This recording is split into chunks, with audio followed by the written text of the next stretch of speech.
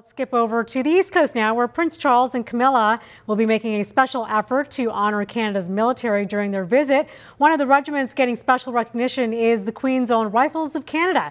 It is one of Canada's longest-serving infantry regiments, and it boasts a unique role in the Canadian Forces. So as they wrap up their tour, or as they start their tour, Sneha Kulkarni fills us in on this very significant regiment. Stand up!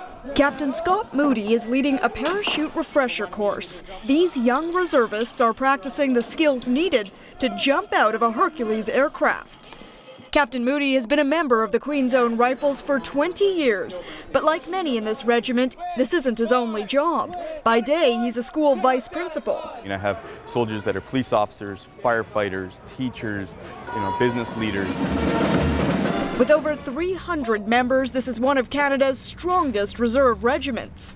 The Queen's Own Rifles has been active since 1860, making it the longest continually serving infantry regiment in the Canadian Forces. It's also the only Canadian reserve regiment with a parachuting role. This is a unit that strives to do extreme things. So parachuting, we also have a big advanced mountain op contingent. We have members that have been part of the Skyhawks, which is the free fall team. This is also a regiment steeped in history.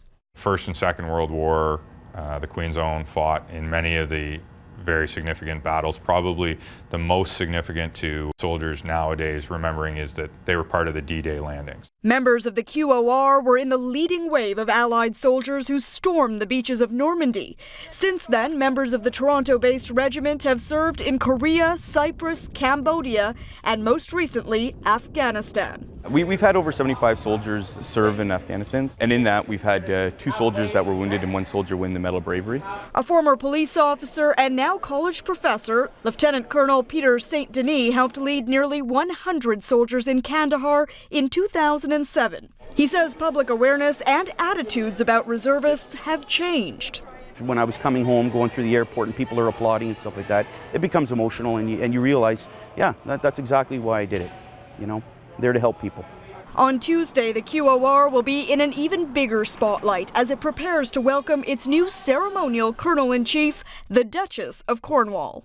The monarchy is a very important part of who we are, but this is the first time that she'll be able to come and actually see us, and what a proud tradition she has joined.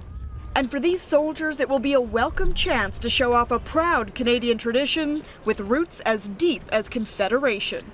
Sneha Kulkarni, Sun News Network.